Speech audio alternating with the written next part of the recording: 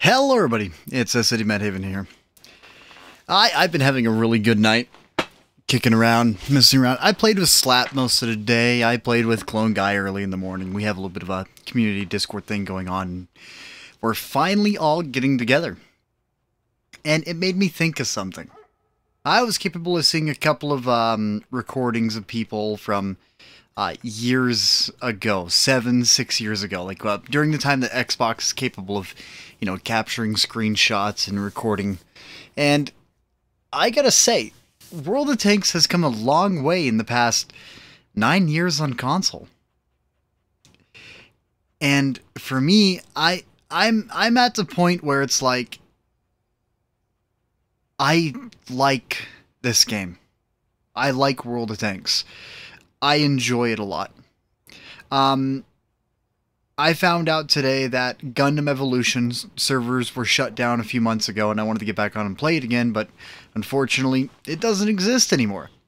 Same thing about Elite Dangerous. I'm a big Elite Dangerous player. I have 100 days of gameplay in Elite Dangerous on console, and they stopped supporting it, so there's that. And then there's all these other games that no longer exist that we enjoyed as kids, or games that we thought were really fun at a certain time, or games that you probably thought as a teenager were really cool that no longer exist. But you see, World of Tanks Modern Armor, even if it is Modern Armor, even if artillery has this obsessive amount of fire rate, this ridiculous amount of damage, and just everything else that kicks in, we still have somewhere that we can come back to.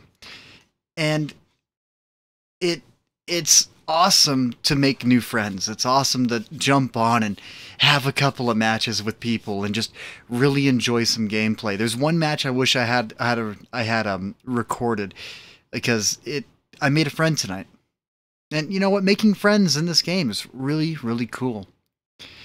And, then you think about the past and you get stuck. Because the past was cool, but the future, there's so much more that we can do in the future. You can call me sentimental all you want, but that's just how I'm built. Okay? I'm going to get stuck, and guess what? I'm going to have memories that I'm going to remember 20 years from now, even if it's just a single frame of a memory. And I'm going to smile at it, because it was so good. Anyways, enough about jumping into that load of crap. I actually have a replay for you guys tonight. Well, not tonight, that the day that you're catching this, that I'm gonna be showing off. I want to talk about premium penetration, basically everything that goes on, and just how things are in the game. My question is, for you, what makes a Super Unicum? Like, is it the way that they play, how aggressive they are, the fact that they're probably pulling around a corner going like 90, and they're running all the accuracy perks to land a single shot across the map? Or is it the people who know how to use their armor? There's people that are going to specialize in different things in this game, because you put a lot of practice into it. And for me, I guess 200 to 300 days of experience of in-game time that I have inside this game, going all the way back to beta, I have photos of me sitting in front of a big fat box TV. If anyone remembers old box TVs, and you remember how getting those upstairs were just the worst thing to ever move because they weighed like 180 pounds.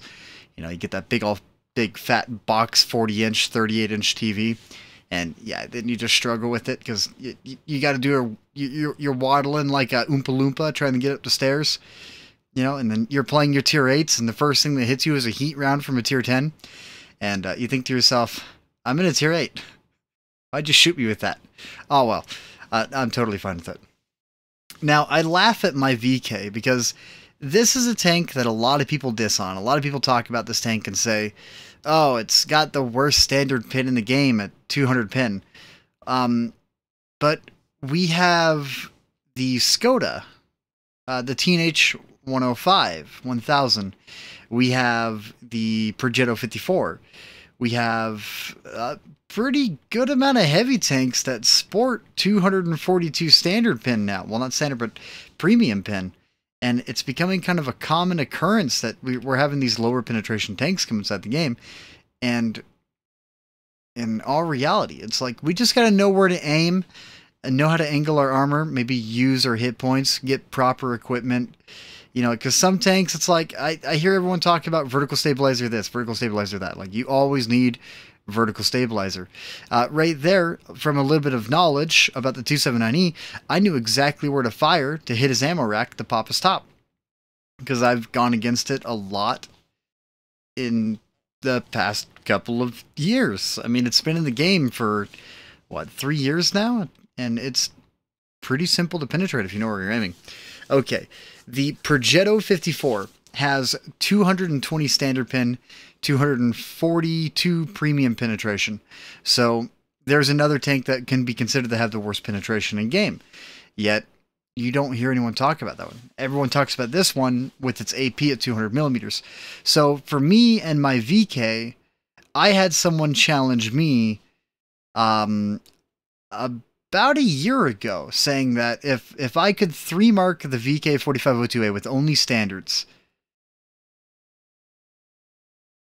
you know, like that, I can't remember what it was that he said it would be, but he said that would be cool.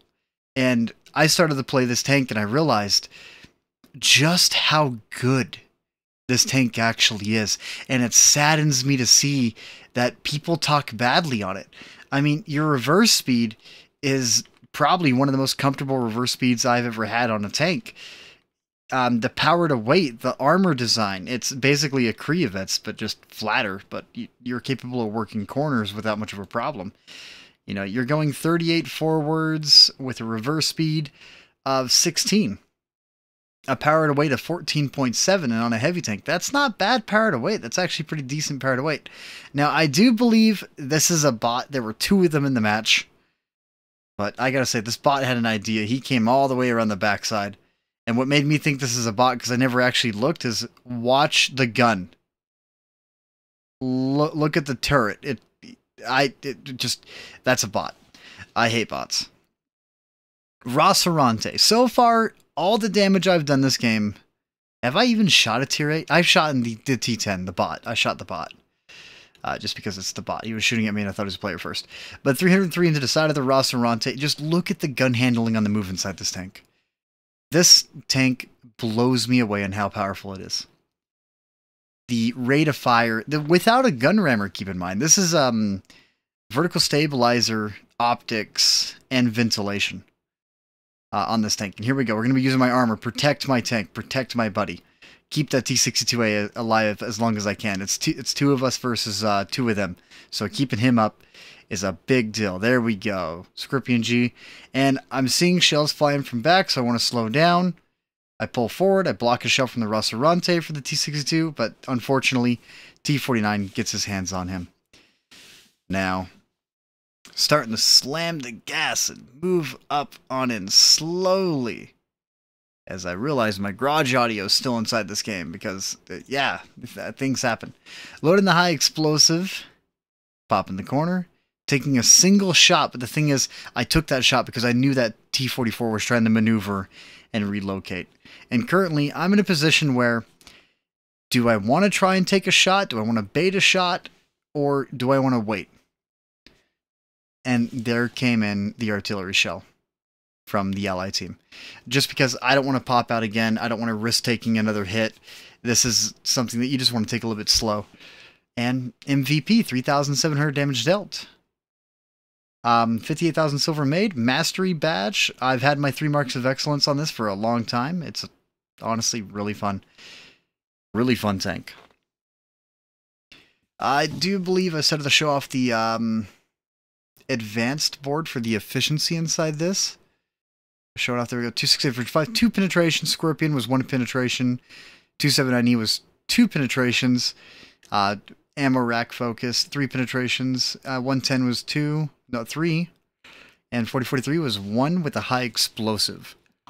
So, I've pretty much hit a point on this tank where I'm just going to say it. The VK4502A in my opinion, is one of the best tier 8s with extremely good gun handling. And I think it's awesome. This tank 9 years ago, and this is where this all started. Whenever I first grind out the VK, I did not enjoy this tank. I actually free XP'd past it just because of how much I did not enjoy it. But ever since the buff of this, it's made me think back, like the first time I played it, the first time I grinded. This is like, I believe, my 9th tier 8 in the game, and it was horrible. But it was fast. It was decent speed. There was a couple other tanks out there that were a little bit faster. You know, like you would play your Tiger 2, and your Tiger 2 was superior in so many ways. Even to this point, I will actually say Tiger 2 is probably still superior to the VK4502A until you see this. Reload. 7.74 without a gun rammer. Tiger 2. Let's put a commander inside my Tiger 2. We're going to put the same crew. 7.1 second reload with a gun rammer. So between that, their reloads are both under 8 seconds, but whenever it comes down to it, the VK4502A is always going to be sporting better gun handling across the board, even if they both had vertical stabilizers equipped. Anyways, you guys, I hope you have a great day, afternoon, night, whatever time it is that you guys are catching this, and thank you for watching. Honestly, I don't ask people to subscribe. I don't ask you to follow. I ask you guys just to be nice and caring. You know, kick back. Enjoy New Year's that's coming up. I know I am.